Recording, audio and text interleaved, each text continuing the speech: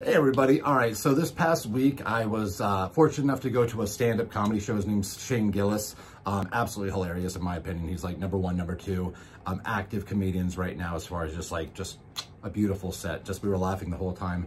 And he had some openers as well. They weren't as good, but they were pretty dang good overall. And what I thought was interesting was, they'd go in there and you could tell like they were working on some jokes where they weren't exactly crisp yet. They didn't have all the details worked out. They were essentially trying out new material and some of them bombed.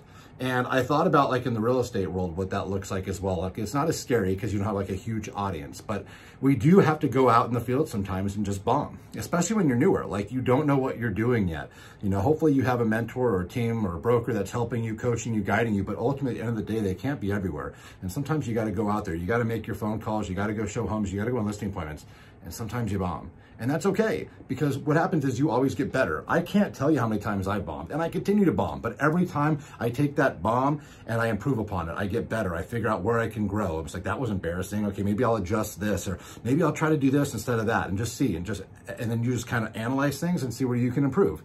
But it's okay, and I think a lot of us get scared. The fact that, we consider bombing failing, and it's not. It's only a failure if you stop, but you got to keep going out there. You got to be like a comedian and don't be afraid, because that's ultimately what they have to do in order to make the set perfect. Like, you can't just rely on what's in your head, because the audience's reaction might be entirely different. So you physically have to go out on the stage, you have to try material, and sometimes the way you think it works doesn't, and the audience will let you know. So you have to almost intentionally go out and bomb so the public can give you honest critique and feedback. Same thing in real estate. Sometimes you just got to go out and bomb, and heck, it didn't work, back to the drawing board, you refine it, you get better, you make the adjustments, and you perfect your craft. So go out there and bomb.